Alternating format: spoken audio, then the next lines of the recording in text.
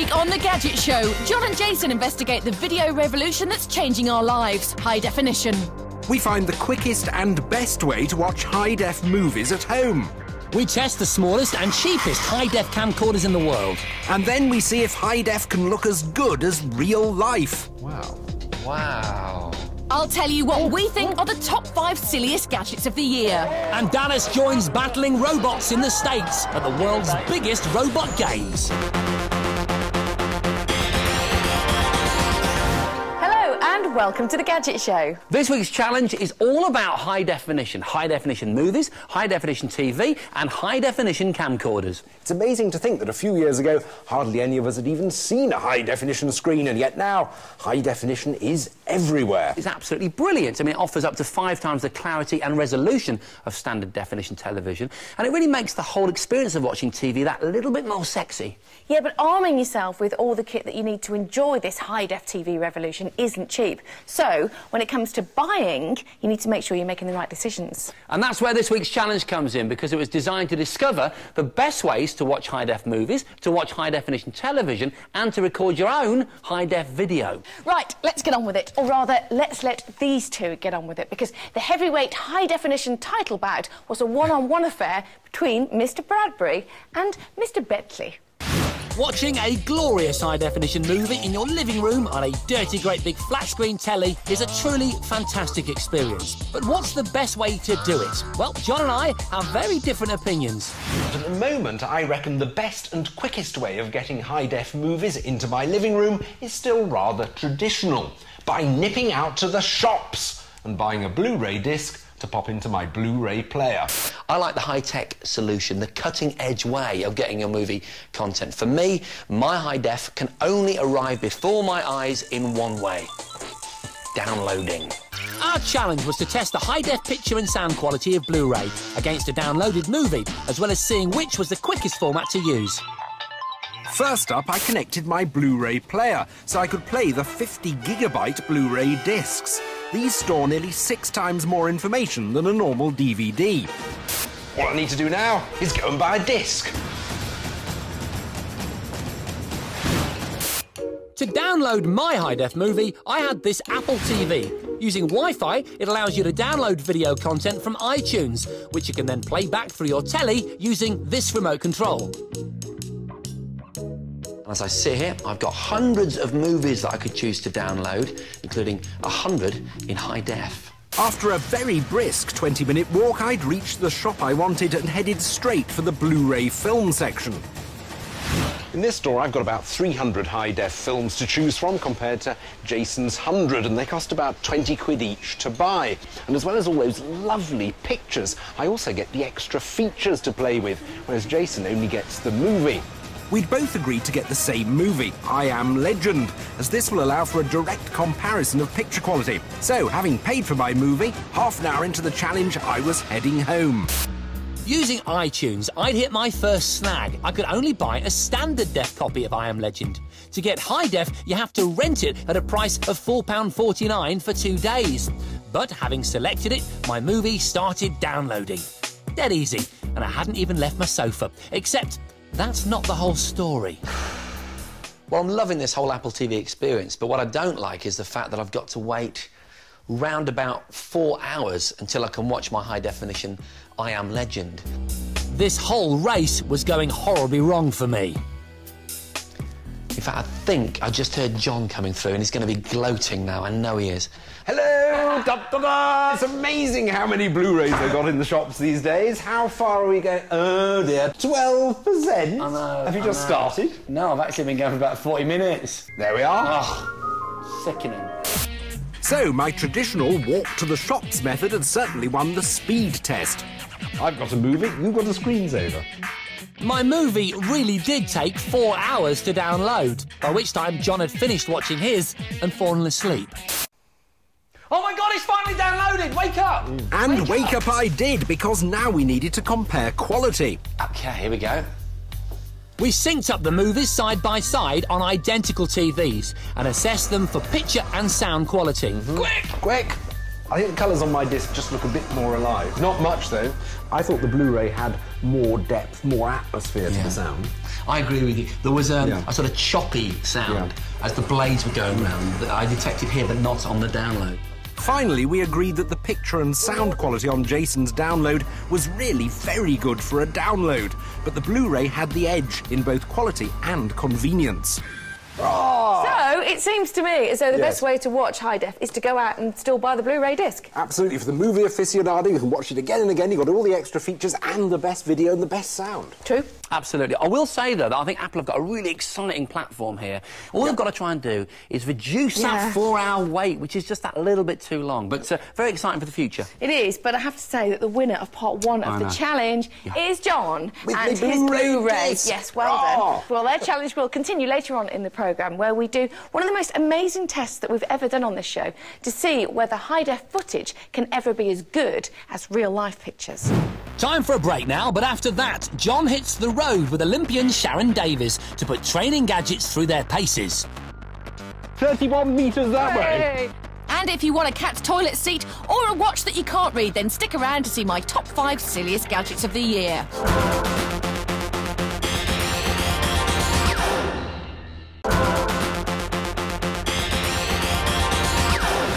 Welcome back. Now I want to talk to you about running and getting fit and that sort of sweaty business. Last year, Nike, in conjunction with Apple, brought out the Nike Plus system. It plugs into your iPod and acts as a sort of personal trainer. We tested it on the show last year and we liked it a lot. But now there's an updated version of Nike Plus and a couple of promising competitors. As ever, the question is, which one's best? To find out, I headed off to do some jogging in the company of someone who's an expert in these matters, who happens to be seriously fit. I've enlisted some expert help in the shapely form of ex-Olympic swimmer and presenter of Superstars on 5, Sharon Davies. Sharon's going to be giving the latest advances in running technology a thorough run-out. Sharon, hello. Hello, how are you? Oh, very well, thank you. Thank you for agreeing to help us out. It's good to see your white lily legs. Oh, yes, well, yes, they are a bit. Does that mean that you're not going to beat me on the running today? Well, I'm not very experienced in matters running, really. First up, we've got the Nike Plus iPod Sport Kit. The kit consists of a wireless sensor, which slots into the inner sole of certain Nike trainers, and a receiver, which fits onto an iPod Nano. The sensor transmits information to your iPod, which relays voice feedback while you run. So, while listening to your music, you can hear details on your time, distance, pace, and even calories burned. Now, you've got to link the sensor in your foot to the actual iPod, which I think if you press the middle button... Press the middle button. The sensor's activated with a quick walkabout, after which your iPod will tell you to hit the road. Press the center button to begin your workout. And the range has recently been updated with a remote wristband, the AMP Plus. You should be able to control everything from this wristband, both all your tracks, volume, and starting and ending workouts, and get information on how you're doing. Fantastic. OK, well, I think mine's being a little bit temperamental, but I think possibly we should just go and have a run. Let's go and see how we get on. I think I should be ready to go. Yes, let's go. After you. And when you're on the road, the voice feedback lets you know how you're getting on. Current pace, 10, 20, 9 per mile. It tells you things like how long you've been running, what speed. But is that useful, do you think, that sort of information or not? I think it depends on how much of a professional runner you are. Whether you're trying to train towards a marathon or something deliberately that you need to have a pace, that would be very useful then. Once you've finished your run, you can transfer the data from your iPod onto iTunes and then onto the Nike Plus website to plan your training goals and share your stats with runners worldwide. Have you ever felt your need to be part of a virtual athletic community or not? There's lots of people that love to be able to run with other people as they travel, so it's a great way to meet other athletes. So, a strong start by Nike Plus. Next, we've got a rival product from Adidas, the MyCoach, another virtual training system. In this one, the sensor actually is entirely separate, so you don't have to have a pair of Nike trainers. You can fit it onto any trainers. I think that sounds more sensible. Yeah. And rather than working with an iPod, it works with a particular phone, the Samsung F110. Okay. And it also has a heart monitor, which you sort of wear around here, I guess. Where your heart is, hopefully. Yes, that's true. Yeah. The sensor, which measures your strides, will fit on most laces. And once you've strapped on the heart monitor, you need to sync both up with the phone, which should be relatively quick. Come on. Striding. You want to try and get it as close as possible initially. That says found. Found. Good. Jolly good. Now, it should talk to us and tell us what we're doing. 70 minutes, 25 seconds, 126 calories. So, one small Kit Kat, mini bite size. So, after a thorough road test, what's the verdict? How do you rate that compared to the Nike Plus? It's a little bit easier to work, less fiddly. Right, let's go and put the results on the laptop. OK, then. As with the Nike Plus, you can upload your data from the phone and share it with others on the comprehensive My Coach website. Oh, I've actually put my profile in there so I can... Well, what is your goal? What is your target? The Olympics in 2012. The geriatric Olympics in 2012. Well, I've got a long way to go, but the My Coach has proved a hit. So, how about our final contender, the Garmin Forerunner 405? No phone, no music player, but it does have most of the fitness information of the others, including the heart rate monitor, and, crucially, GPS, so you know where you are. It's all controlled by this touch and scroll bezel, and then you can scroll through the menu like that. Let's go out onto the road. And to test the GPS, we've set out about 1 kilometre from home. So it's over there, do you think that's right? Yeah, I think we're going to have to go the long way. With the Garmin, your information is displayed on the watch. It's a nice system. I like the scrolling and everything. Yeah. I don't know how easy it's going to work as you get tired. Are we any closer or have we gone further away? 721 metres. Oh, good. 176 metres this way. Nearly there. Oh, yes, direct 31 metres that way. I've got average beats per minute 128 and 107 calories and roughly a mile. And obviously I'm much less fit because I've got 144 beats per minute on average. The GPS was pretty good. That actually pointed us in the right direction. And it's updated very quickly. So on the whole, I think it was pretty good. Yeah, I think it's pretty good. As with our other two gadgets, all your training data can be lifted from the Garmin onto your computer, this time via Bluetooth, allowing you to view your stats in all their glory. Out of the three, which one would you choose yourself? Which is your favourite? I would choose the Adidas one with the telephone. Nice. I would take the telephone anyway, because Yep. I just think I would for security purposes. It gave me my information that I was interested in with the heart rate and the distance, and I could set the pace, and the website was very good as well. And also it had my music on there too. Well, Mr. Bentley, you certainly enjoyed yourself with the gorgeous Sharon Davis. It was a splendid day jogging around the Cotswolds. Great fun. Right then, Yeah. G ratings. Yeah, well, last time we tested the original Nike Plus, it was our clear favourite, but this latest version only just scrapes 3 Gs for me. It didn't seem to be very dependable. Both Sharon and my armband didn't work reliably. Okay. And also, it starts to become a nuisance that the sensor only works with Nike trainers out of the box, although apparently you can get adapters. The Garmin next, John. How many Gs for that? I think it's a comfortable 3 Gs for the Garmin, because with the GPS and the heart monitor, it's just a really good, serious tool for the serious runner. So, the Adidas My Coach. I agree with Sharon, 4 Gs for that, because it's handy with the separate sensor. You can use it with any trainers. It's got the heart monitor, and you don't even need to take your phone with you because you can slip your SIM card into that one. OK, so the Gadget Show's favourite Gadget personal trainer is the Adidas My Coach. Right now, it's time for the focus group. Each week on the focus group, John, Jason and I present the best new gadgets we can find in a particular category to our focus group, and they tell us which one they like the best. Now, this week we're looking at interesting ways of interacting with your computer, and our focus group is made up of graphic designers and students. Computing students. So, Mr. Bradbury. I'm out first. You are. This is Optimus Maximus, a keyboard which is completely configurable. Each key is a miniature OLED, that's organic light emitting diode, screen, OK? And you can send an image to that particular screen and therefore change the button. If you look down the side, there's some really interesting keys there. What they're actually providing you with is information. We've got the free memory, the current CPU usage. If you'd like to change to Photoshop, OK, Stuart's just pressed a button that says Photoshop on it, and all the keys have changed from QWERTY to some of the filters and some of the effects that you get within the Photoshop program. So it's not just a nice, pretty thing, although I'm sure you'll agree it is a very elegant-looking piece of technology. It's also a very practical idea. There's even a Gadget Show logo, which we put on here especially for this demonstration. Would you press that, please, Stuart?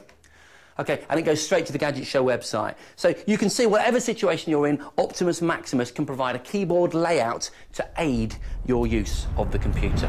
What I've got is the 3D Connection Space Navigator. Essentially, it's an alternative to a normal mouse that allows you to navigate smoothly through 3D environments. Ross, you're trying it out here in Google Earth. Where are you? Manhattan, Times Square. Looks good. So you can rotate from left to right, you can tilt up and down, you can move forwards and backwards, and you can zoom in and out, all with different actions in this control here. It's a much more intuitive way of getting around a 3D space than clicking on a keyboard or pressing some sliders on the screen. If you're an architect, you can zoom way around your buildings that you've created. I think it'd be a great investment if you use something like Google Earth a lot, or if you're always into Second Life. I think a 3D navigator would be an excellent tool to have. OK, I've got a great little gizmo here called the Z Pen, and essentially what it does is it converts your handwritten graphics or text into digital text. Now, if I just take the top off there, Tansy's going to help me here. So you've got the little receiver. I'll just switch that on, and you just clip that onto your paper, any paper, and you start writing your notes. Now, you can just see a little red light is flashing here, and that's the infrared that's copying exactly what she's writing and storing it in this 1 gig flash memory that the receiver has. Right, let's put that then into the computer. Right, there we go. So we've got exactly what Tansy has written there. Focus group, Gadget Show, John, Jason, Susie. This is a test for the Z Pen. What we need to do now is to convert it to digital text. Click OK there, and we'll see it. There we go. And it's essentially that simple. Great thing, the Z Pen. As well as demoing our gadgets to the focus group, we let them have some time to get properly hands-on and sniff, poke and generally manhandle the kit for themselves, so they could make their minds up about what they like the best. I'd find it so handy in meetings, sketching out notes, sketching out ideas. My writing's appalling, and it identified my writing. Very good product. Something I would definitely invest in. I actually think it's a really good idea. I think it's a really flexible device. Then it's got that blue LED on the bottom, which makes it look attractive. OK, the moment of truth is here. You can only choose one of our 3 devices today. So if you'd like to take home the Optimus Maximus, then please put your hands in the air right now. 1, 2. OK. Interesting start. Next up, if you'd like to vote for John's 3D mouse, then please put a hand in the air. Oh dear. Oh dear. Oh, that was good for me. Looking good for Susie. What about Susie's Z Pen? Raise them high if that's your preference. Wow. A decisive win for Susie and the Z Pen. Woo! Well done. Thank you all. Right, now it's time for the top 5. On the Gadget Show, as you can imagine, we get sent some fantastic technology and some incredible toys to play with. But we also get sent some, well, quite frankly, utterly ridiculous and pointless gadgets. So I've been having a little rummage around our storeroom, and I've come up with what I think are the top 5 most silly gadgets of the year. At number 5, we have the motorised twirling ice cream cone. So here it is then, your plastic rotating ice cream cone. Press the button on the side and it goes round and around. And the idea, apparently, is that it gives you more of an even lick and less drippage. Right, let's give it a go and see what it's like. See if we can get an even lick. Oh, do you know what? What's wrong with a bowl or a cone? Look, it's dripping, dripping.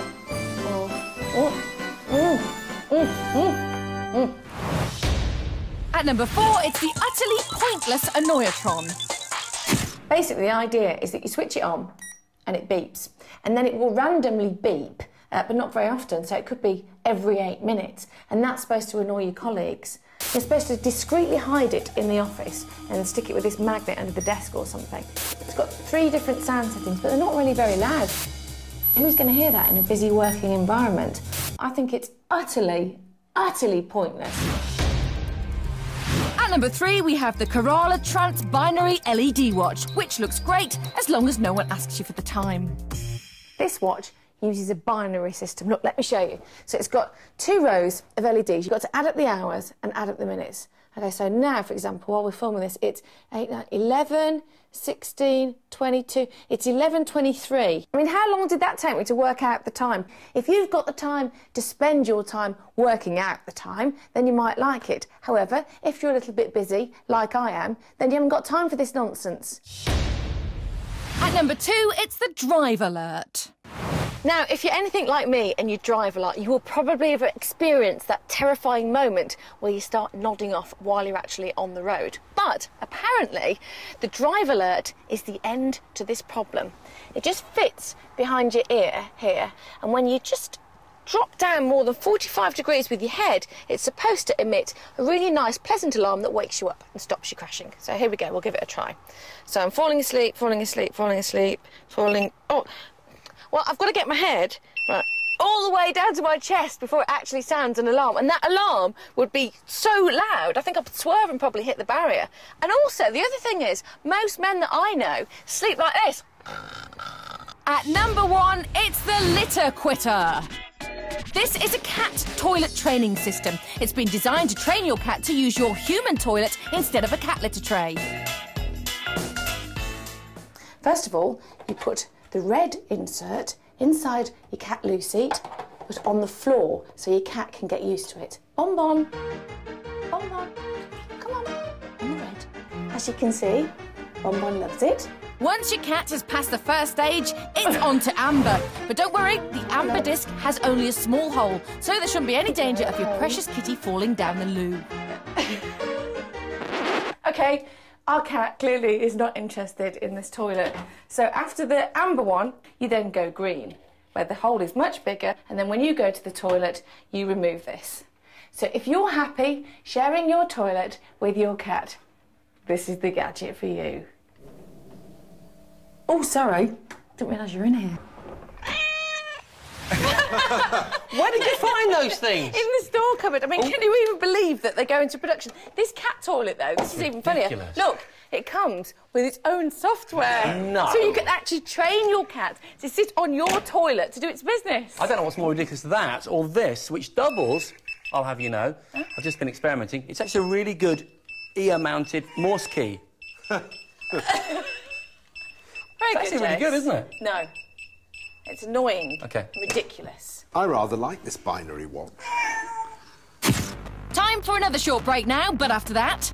Can high-def TV ever be as good as looking at real life? We set up an elaborate and fascinating test to find out. And Dallas joins the world's largest battling robot games in San Francisco.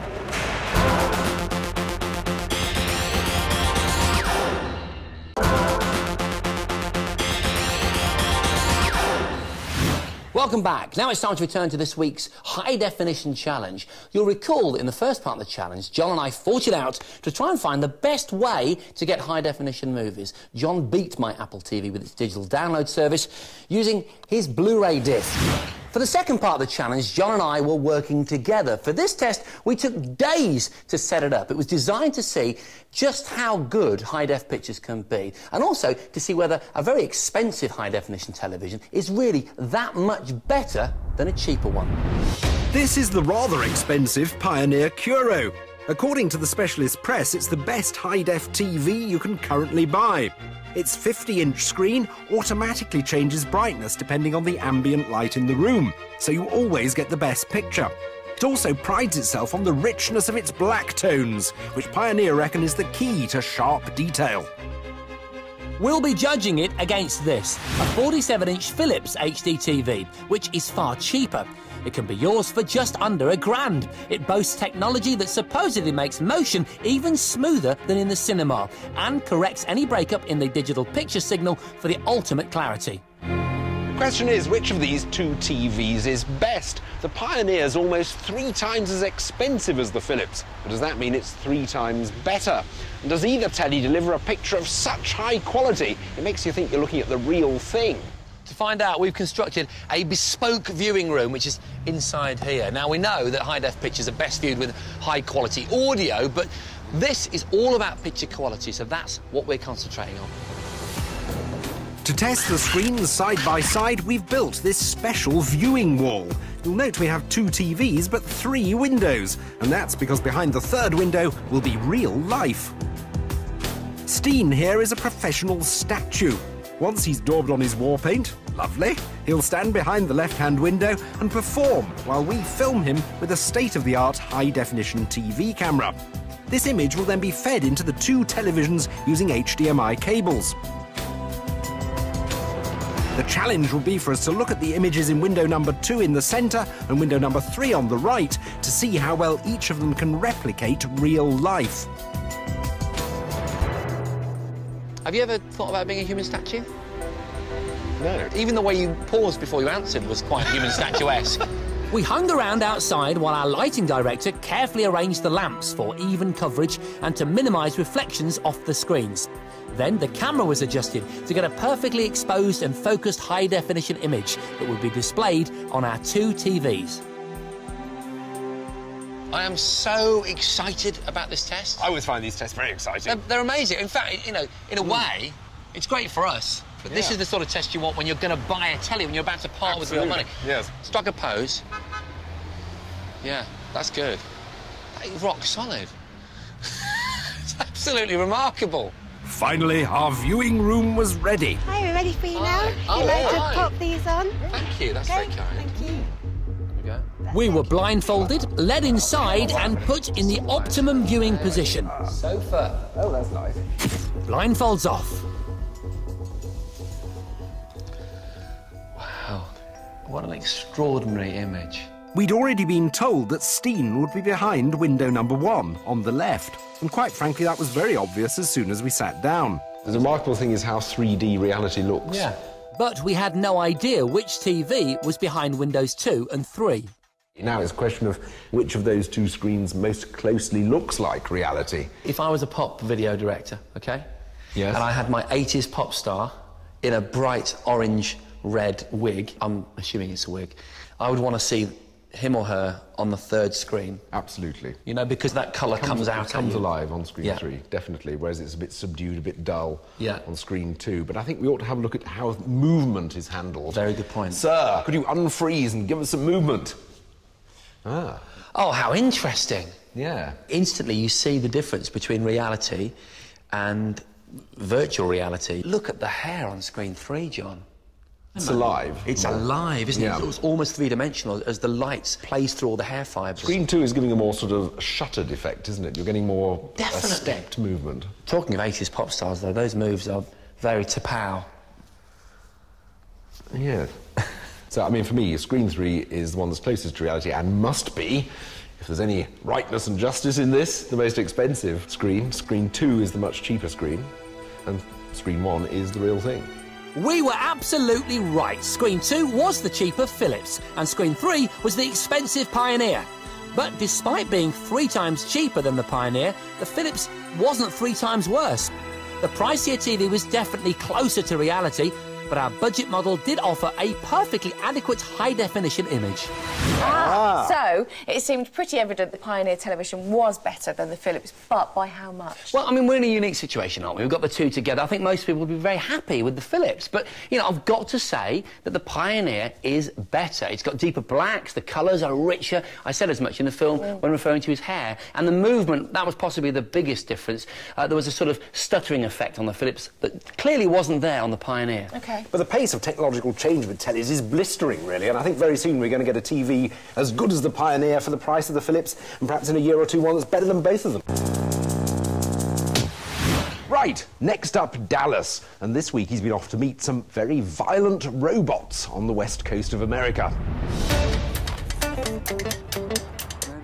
The stunning city of San Francisco, to be precise, and I was there to visit the biggest robot event in the world, Robo Games. Now in its 5th year, this annual contest attracts hundreds and hundreds of robots competing in more than 50 different events. And it's a competition open to anyone, from enthusiastic kids to experts with PhDs.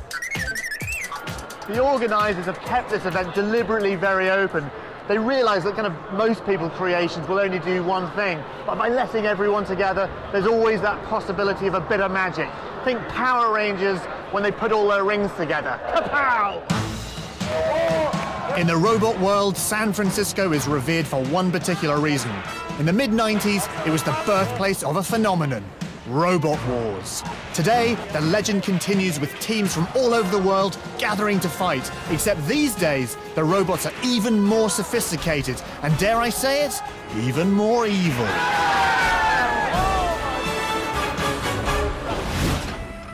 This This is Storm 2. It's one of the most successful fighting robots ever made and is a former Robot Wars world champion. But what I hadn't expected was that it was created by an engineering team from Ipswich. So I'm in the mosh pit just outside the combat arena. It's hot, it's sweaty, it's smelly, but I found Team GB and I'm going to see how they're getting along. The main weapon, effectively, of the robot is its drive mechanism. We've got 2 motors under here, one on each side, which really do kick out power, and then we've got a lifting arm here in the middle. It's our secret weapon here is a self-righting mechanism. We think we're strong. We'll have to wait and see. Although the Robot Wars was the main event at Robo Games, I wanted to check out the rest of the show. Before long, I stumbled across a man walking around in what looked like some scaffolding. Hello. Hi there, what's your name? My name's Monty. Monty, hi, I'm Dallas. Hi, Dallas. What on earth is this? It's a robotic exoskeleton, and it's designed for paralyzed people so they can walk again. Are you paralyzed? Not anymore, but I was 2 decades ago. And while I was in the hospital paralyzed, I designed the suit for myself. Then I had a miraculous recovery, so I didn't need it. Right. But I'd already designed the thing. How does it actually work? I mean, what's in the tank here? The tank is just regular compressed air, right. Scuba tank. Okay. From there, the air goes into this trigger control. Yeah. And this control is for the right leg. I can release air. I see. And then I can power up the leg. That is fantastic. Does it give you superhuman strength? Well, we're going to find out. Monty was due to take part in Tetsujin, the Japanese Iron Man contest. Unfortunately, Monty's only competitor had suit troubles, leaving Monty to demonstrate his superpowers alone. It might seem like comic book stuff, but Monty's dream is that eventually this robot suit will be refined enough to help disabled people walk again. As I continued round, I was struck by how many of the events here involved fighting. There was robot kung fu, miniature robot wars, and teeny tiny robot sumo. But happily, not everyone was intent on destruction. This is my new friend Corey, who's built this wonderful orb. Is it robot? Is it art? It is robotic art. It's robo art. It's robo art. It is a semi-autonomous robot collective of orbs. It's called Orb Swarm. Inside the orbs are lead-acid batteries that can be moved left, right, backwards and forwards, acting as a counterweight to move the orbs around. The orbs can be remotely controlled, or they can be left to roll around of their own free will. After mooching about, I returned to Team GB. I carried out a quick systems check, and we headed off to war. Good. Now we are ready to commence battle. As the fights continued in the arena, Team Storm mobilized for battle, but then disaster struck. One of Storm's lithium battery packs had caught fire. The race was on to put it out before toxic fumes overwhelmed the arena.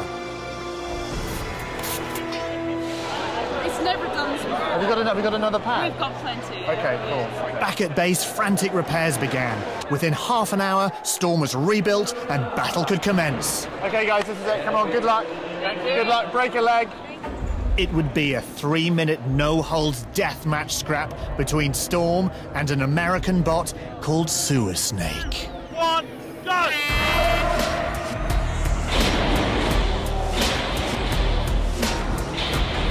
But after just 30 seconds, it all went wrong. Storm suffered a drive failure all down its left-hand side. It was a sitting duck for its rampant opponent, but the team clung on bravely, fighting and defending as best they could.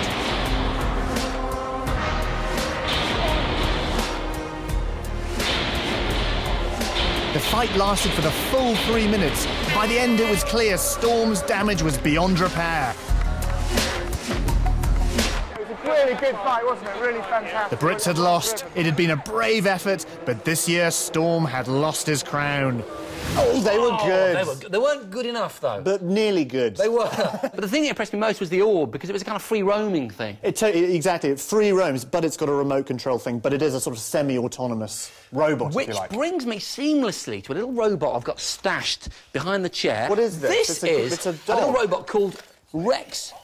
the dog. Hi, He's Rex. from the guys that came up with RoboSapien, a company called Wowie. The idea here is that toys, I just put him onto his off-the-leash mode, they call it, so he can do his own thing. That's a great remote control. Isn't it a lovely sort of industrial thing? I know, it's really good. The exciting thing is when he uses his various sensors, he uses the infrared, with which he can now see. He's being attracted by the reflective nature of the camera lens, and he can map himself around the room, and he's living in this room, like you would live in your home, almost like a real dog. Is he going to do a doo-doo on the floor? I think it's likely, but hopefully not right now. OK.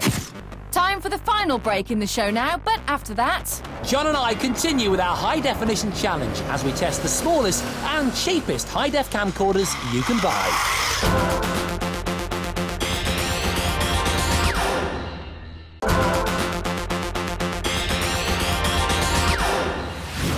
Welcome back. Now, as previously advertised before the adverts, this week's challenge is all about high definition. And this part of the challenge is going to be about testing HD camcorders, two of the most advanced ones you can buy right now. Yeah, HD camcorders first appeared in the UK about 3 years ago, and I think I'm right in saying that you were one of the first people to buy one. Yes, I did, and I still love it. But things have moved on a bit since then. Namely, HD camcorders have got smaller and cheaper. This is Sony's HDR TG3. It's made of titanium, and it's the world's smallest high-definition camera. It doesn't use discs or tapes, but instead records all of your lovely high-definition footage and photos onto memory sticks. And I've got Toshiba's new Camilio HD camcorder. It's the cheapest high-def camcorder on the market. And like the Sony, it records onto memory cards, but it's a fraction of the price. So, it's smallest versus cheapest, and we're about to find out if that means either camera's compromised. And to do that, we're using this man, Craig Jones. He's one of the greatest stunt riders in the world. Now, our first test is startup, our ability to turn the cameras on from scratch and get them recording as quickly as possible. Now, to test it, Craig is going to jump on his bike, gun the throttle, wheelie off down the road, and it's the first one to capture him on camera that wins this part of the challenge. 3, 2, 1, go! Recording! Recording! Oh! My camera turned on in about 1.5 seconds and started recording instantly. But it took my camera a good 3 seconds to get going, which meant I missed most of the action. Oh, fantastic. Epic wheelie, Craig. I've got a distinct advantage with this quick start feature. Well, essentially the camera is always on. It's like a power down mode. So when I flick it out, I've not got much menu to go through. It basically is ready within a second or two. Whereas with press the button. With this one I get a welcome screen, and then once that goes, I can press record. The second test is the zoom test, and it's all about our camera's efficiency at zooming in on a subject. In this case, Craig, as he streaks down the track. The person who gets the most captivating, most involving close-ups of the action wins this part of the challenge. Great wheelie. I was immediately disappointed by my camcorder. It only has a 3x zoom, which didn't get me any good close-up action shots. What I'm getting is just two varieties of wide shot, really. I'm getting a really wide shot, or I'm getting a slightly tighter wide shot. His buddy Wing is now on the front. Now, this is interesting. Great. My camcorder has a massive 10x zoom, so although I got excellent close-up shots, it meant that a lot of them was shaky. I had to zoom out to get better footage. Whoa! That was awesome. So, after 2 tests, it was my smaller Sony high-def camcorder that was in the lead. On to the next test. Our third and final test is to see how the camcorders cope with fast action. Craig's going to do his stuff while we stand in the middle of it, shooting it. Filming this kind of relentless action was the perfect way to test these camcorders. If they're too difficult to use, Craig would have flown by and we'd have missed our shot. Also, it's a great way of testing the camera's quality. Fast-paced motion like this, shown in high def, can often be spoiled by the picture breaking up or blurriness. I'm covered in molten rubber. So, Suze, this is what we shot. You can see Craig doing his amazing stuff, moving just millimetres from me and John. On the left-hand side is the Sony, right, which I was using, and on the right-hand side is John's Toshiba. OK, I can see that the Toshiba straight away is struggling with focus, and the picture seems to be quite juddery, doesn't it? It's unstable, isn't it? The Sony is absolutely astonishingly clear. Yeah. And it's really holding the movement very, very well. I mean, look at this. That close-up there of the burnout. You can see all the little bits of rubber. You can really clearly. Can't you? Whereas on yours, John, on the Toshiba, it's slightly pixelated. It's pixelated, so it looks as though you do actually get what you pay for. You're often faced with that quandary, aren't you? Do I pay the extra? Yeah, is it worth it? Is it worth it? I think it is. Yeah. Yeah, so my Sony wins that part of the challenge. And on that note, have a good evening. Good See ya. night. Bye.